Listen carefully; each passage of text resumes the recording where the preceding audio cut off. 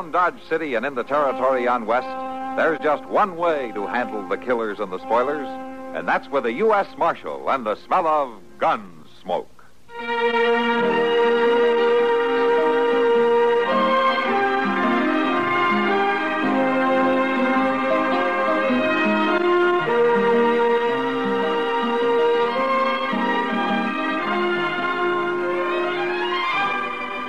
Gunsmoke, starring William Conrad. The story of the violence that moved west with young America.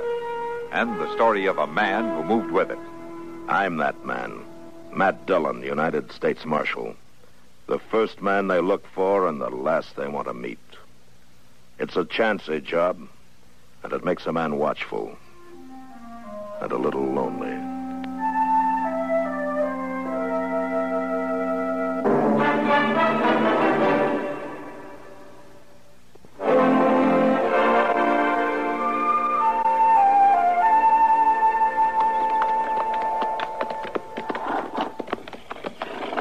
I swear, Mr. Dillon, that cussed Hayes City kindly reminds me of a puffed-up horny toad. Oh, how's that, Chester? Well, what I mean is, it's all blowed up clean out of proportion. People running around every which way, nobody knowing where they're running to. Well, I guess that's what happens when a town grows fast. Well, I'd just soon spend a week in a buffalo war. Mr. Dillon, look yonder. Yeah, I see him. Seems like them folks' wagon broke down, don't it? Uh-huh. Oh, come on, maybe we can give him a hand.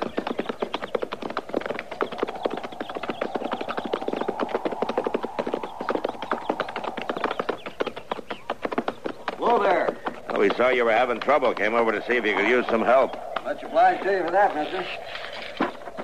Treadwell's my name. Cole Treadwell, and this is my missus, Beth Ann. Hello. How do you do? Glad to know you. I'm Matt Dillon. That's Chester Proudfoot. How you A doing? real pleasure. Say, you're the marshal in Dodge, aren't you? That's right. Now, isn't that something? We're headed there. Oh, that's so? That wheel hadn't froze up. I expect we'd be there by now. Oh, you could still make it before dark if the wheel's all right. Oh, yeah, it's fine now. I cooled it off and greased it up good as new. Trouble is, it's a mite heavy for me to set back on. One man just can't get the job done. Well, the three of us won't have no trouble, Mr. Treadwell. How about a cup of coffee before you men start breaking your back? Beth Ann's a great gal for making coffee. The minute we stop, she gets a pot on the fire. Well, it's got a right good smell to it. Well, there's plenty of it, too. Oh, thank you, ma'am. I sure wouldn't want to pass up a good cup of coffee. I don't get one very often. What? There you are, Marshal. Mr. Proudfoot. Thank you, ma'am. Thank you. Ah, that is good. Are you folks just traveling through? You might say so, Marshal. We do a lot of that. Traveling, I mean. Stopping a town here and a town there. Well, you mean you ain't got no home or nothing? Oh, someday we'll find ourselves a place that seems right. Then I guess we'll settle down for good. You see, my husband is a parson. Well, I declare. Now, Beth Ann, you shouldn't have said that. Oh, what's wrong with being a parson, Mr. Treadwell? Well, there's nothing wrong with it, Marshal. It's just that I'm not truly a parson. I'm not ordained, never had the proper schooling. Well, Dodge City is one place that could use a parson, ordained or not. You know, Cole and I have always wanted to see Dodge City. Well, there's some mighty nice folks in Dodge, ain't there, Mr. Dillon? Sure. They're nice people everywhere. Hold on now, Beth Ann. You start lecturing the Marshal and Mr. Proudfoot, they may change their mind about helping me with that blame wheel. Well, my apologies. Thank you for the coffee, Miss Treadwell. It was our pleasure, Marshal. Well, come on, let's get to work on that wheel, or it'll be dark before we hit Dodge.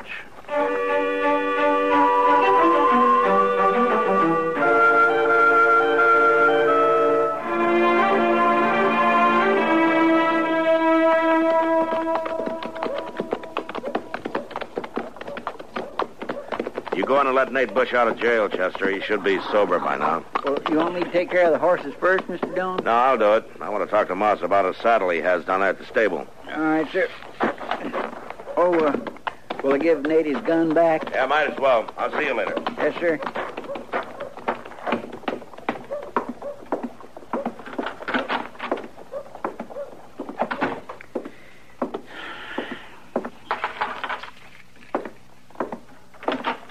Well, it's about time you come back and let me out of this flea fan. You got any fleas, Nate Bush? You had 'em long before you got throwed in that cell. How come you'd gone so long anyways? I could starve to death. Oh, if you wasn't so ornery, you wouldn't be in jail in the first place. And besides, Delmonico's brung your meals while we was gone. Delmonico's. Call that slop food that wasn't fit for a hog. I notice you had it.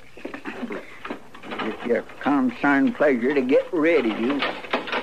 Yeah. Well, just you let me tell you something, Chester Proudfoot. You ain't rid of me. No, sir. Not by a long sight you ain't. And just what's that supposed to mean? I got a special hate for smart Alex. Well, if you got such a special hate, you better tell Mr. Dillon about it. He's the one throwed you in here. And you was the one who told him I was raising a ruckus. You was the one who caused me to be here. What? Well, now, that's the craziest piece of thinking I ever heard. All the same, you just better watch yourself, because I might have a score to settle with you next time we meet.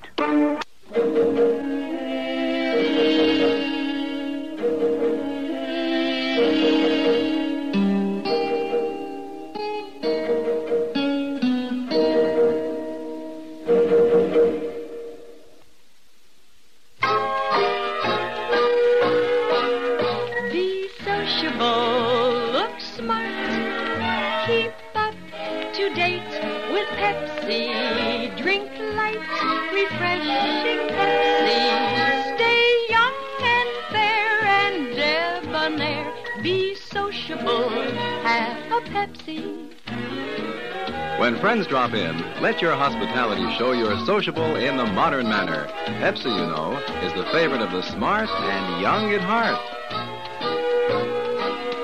Be sociable, look smart, keep up to date with Pepsi. Drink light, refreshing Pepsi. Stay young and fair and debonair. Be sociable, have a Pepsi. Have you tried a Pepsi lately?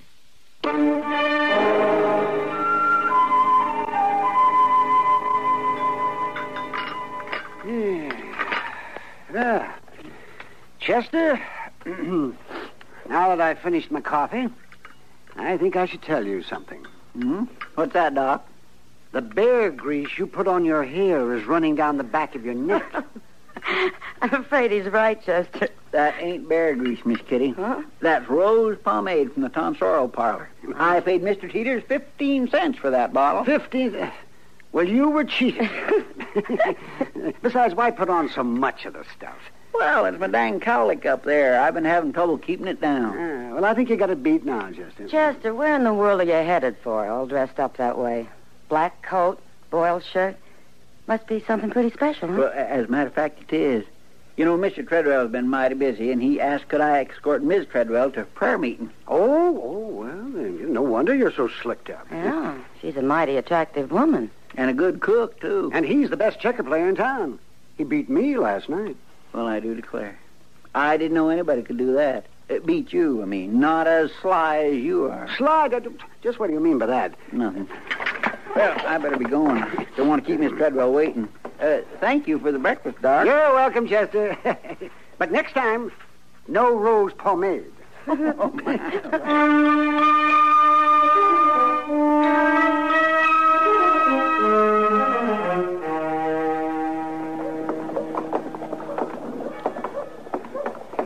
It's nice of you to escort me, Mr. Proudfoot.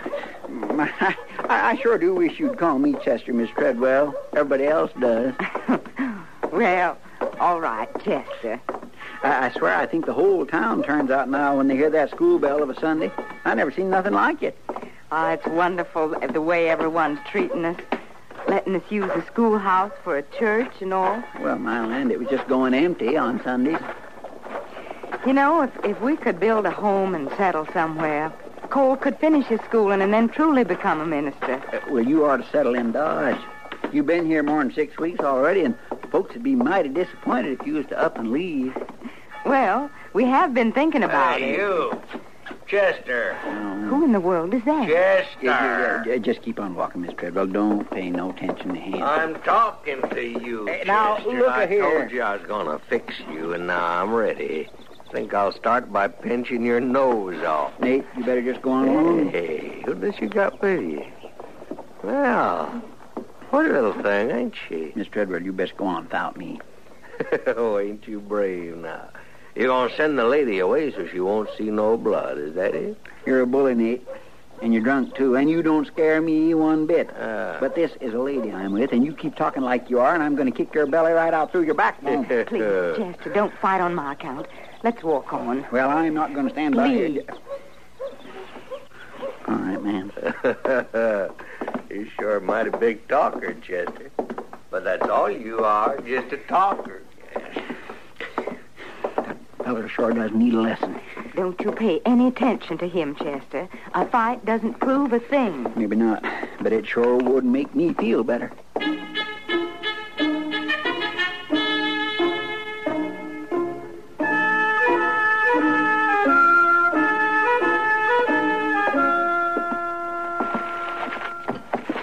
There you are. Will there be anything else now, Miss Treadwell? Got some real nice calico here. Oh, my, that is pretty, but... no, I don't think so. I'll give you a real good price on it, 5 cents a yard. Well, maybe just 2 yards. Now, you won't be sorry. Oh, be with you in just a minute, sir. I want some 44 shells. Yeah, as soon as I finish here. I want them now. You'll have to wait till I finish waiting on Mrs. Treadwell. Mrs. Treadwell? Ain't I seen you somewhere before? I'll take my packages now, Mr. Jones. Yes, sir. Oh, yeah, Thank you. now I remember. You was with Chester the other day. Now, listen here, boy. Shut up, storekeeper. May I get by, please? Oh, now you ain't gonna run off and leave me, are you, ma'am? Please move out of the way and let me by, Mr. Bush. Why for? You ain't got no Chester with you now. Ain't nobody else around fool enough to tell me what I can do. Well, there's me. There's you? Just what do you think you could do, storekeeper? Nobody talks to Miss Treadwell that way, Bush. Not in my store or anywhere else. That a fact. And you know, Miss Treadwell, you are beginning to interest me. You really are. Seems like most everybody want to protect you all the time. Now, maybe there's a good reason for that. Hello, Mr. Jonas. Hello? Oh, Cole. Well, is something wrong? Take me home, Cole. What is it? Nothing. Please, Cole. Hey, hold up there. Cole is the first half of your name. What's the last half? Who are you? Bush. Nate Bush. I asked you what's your last name. Treadwell? Treadwell. You her husband? That's right. Huh. You dressed like maybe you're a preacher. That what you are? That's right. Ain't that something? Hey, you better watch his little wife of yours preach. I seen her out running around with the man the other day. Be careful, Mr. Bush. And you know, I was even thinking buying her a drink just now myself. I bet she'd have took me up on it, too. You hadn't have come in. You ought to be run out of town, Bush. Just who's going to do that, storekeeper? You? What, a preaching man? Now, you know, I got me a notion to take little Miss Uppity out here with me right now. Just so I can see which one of you peacemakers is going to stop me. Come on, Beth Ann, we're leaving. Hold up. Take your hand off I ain't me. finished talking to you. Yes, you are, Mr. Bush. You're through.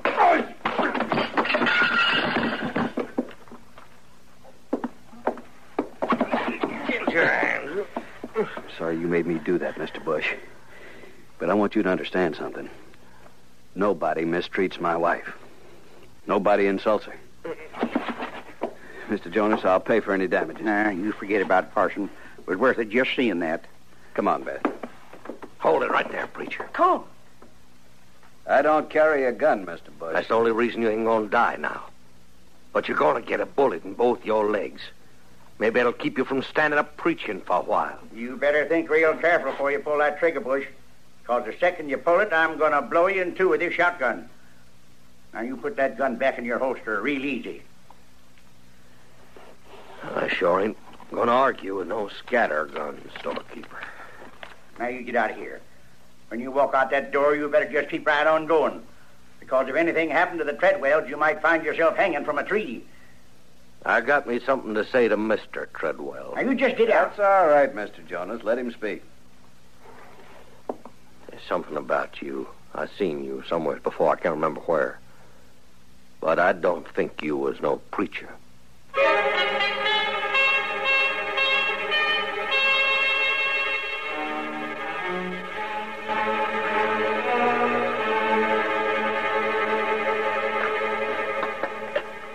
You want some of this miserable coffee I make, Mr. Dillon? At least it's hot.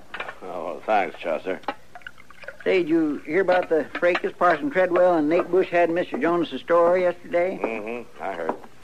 I sure would like to have saw that. Well, I guess Bush got what was coming to him. He ought to be run out of town. Hey, Marshal. Speak of the devil. What's on your mind, Bush? Tell you what's on my mind. That preacher, Treadwell. Well, what about it? Well, he ain't no preacher, is what, and his name ain't Treadwell. His name is Trankin, Cole Trankin. He's a wanted man, Marshal. He's a gunfighter. Well, now, if that ain't the craziest thing I ever Bush, heard. you've been nothing but trouble ever since you came to Dodge. Why don't you get out of here? Well, now, it's true, I tell you. I've been thinking on it all night till it finally come to me. Look, Marshal, I served time once, a long time ago. Arizona Territorial Prison. Well, I ain't surprised to hear that. And Cole Trankin was there, and he busted out of that prison. And this is him, Marshal. It's your Cole Treadwell. He's the one. Get out of here, Bush. Huh? All right, Marshal. But you ought to check on what I told you, because it's sure enough true. Well, I declare, I never heard such a tale in all my life. Now, he's mad, Chester, because of that beating Cole gave him. Yes, sir, but there sure ain't no truth in what he says. Are they? Mr. Dillon? Well, you sure don't believe him, do you? I don't know. Well, I sure wouldn't believe nothing Nate Bush told me. No. But would you believe what the Arizona Territorial Prison told you? I guess you do have to check, don't you, Mr. Dillon? Yeah. Yeah, I have to check.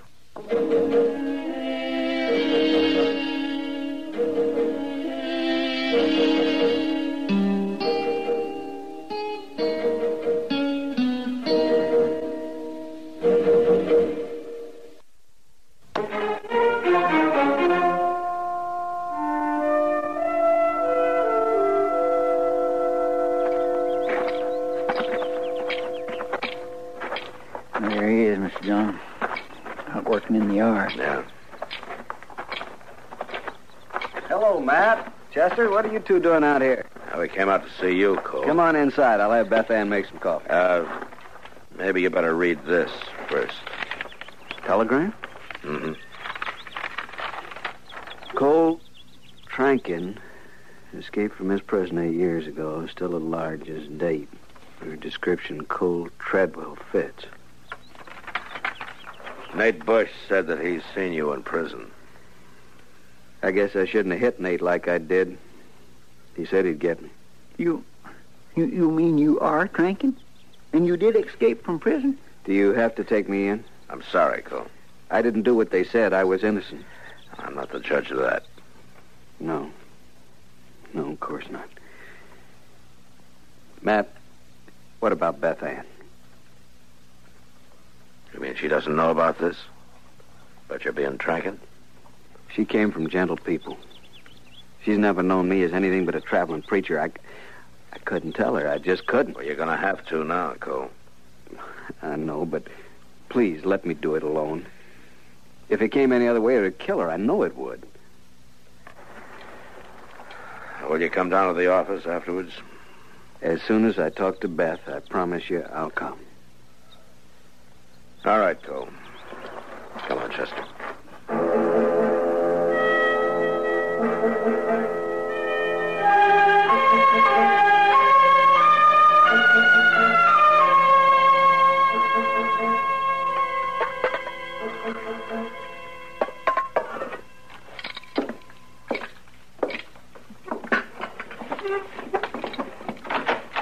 Matt? Now, come on in, Cole.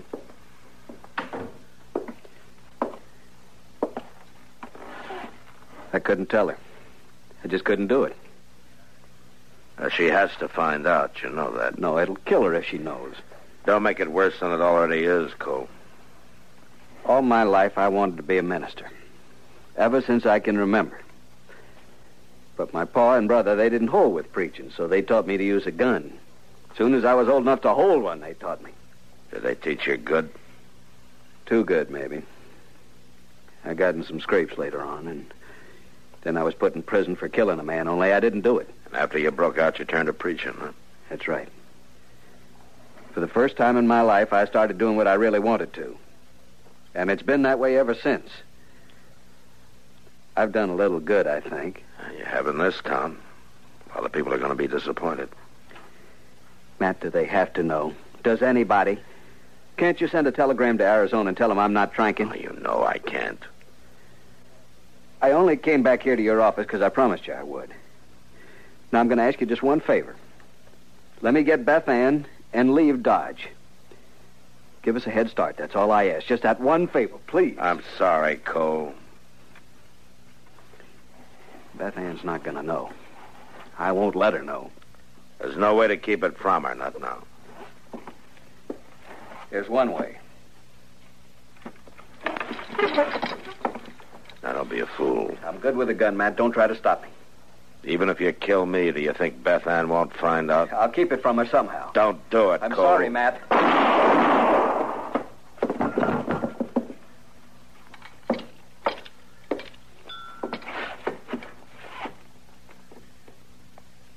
Been a long time since I used a gun. Matt? Yeah. Don't tell her, Matt. Please. You can make up a story. Anything, only don't tell her. I'll try, Cole. I'll try real hard. You're funny. All my life, I could face anything. Anything at all, but...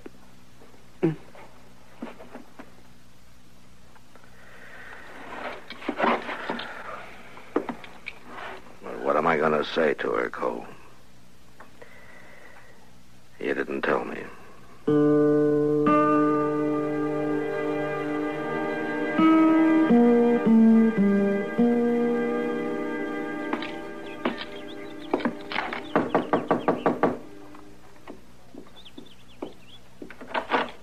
Why, hello, Marshal.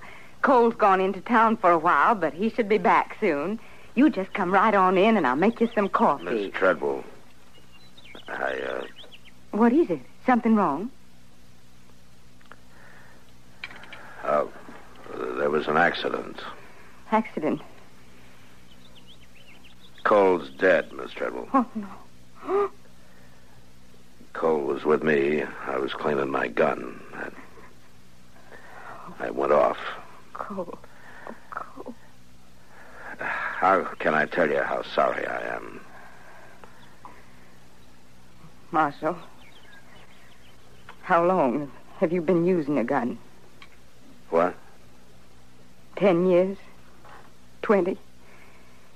And you left a bullet in the chamber while you was cleaning it? Well, Yes, that's what happened. You're lying to me, Marshal. Miss Treadwell, You found out, didn't you? About Cole breaking out of prison. You mean you knew all about it? That's what happened, isn't it? You had to shoot it out with him. Why did he do it, Marshal? Why? He didn't want you to know. He took a chance of dying rather than let you know. That's kind of funny. I knew about it before we were married. The only thing Cole ever kept from me.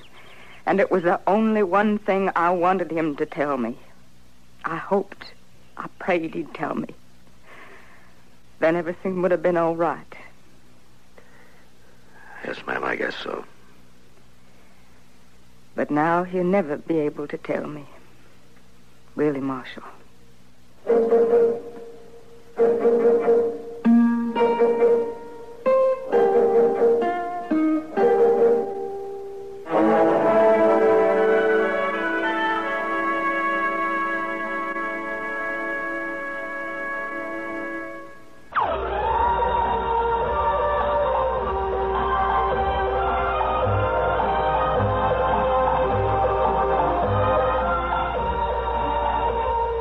Gunsmoke.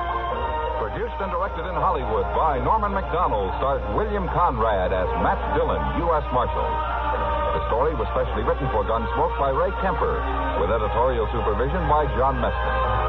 Featured in the cast were Harry Bartell, Virginia Christine, Lawrence Dobkin, and Ralph Moody. Harley Bear is Chester, Howard McNear is Doc, and Georgia Ellis is Kitty. This is George Walsh inviting you to join us again next week when CBS Radio presents another story on Gunsmoke.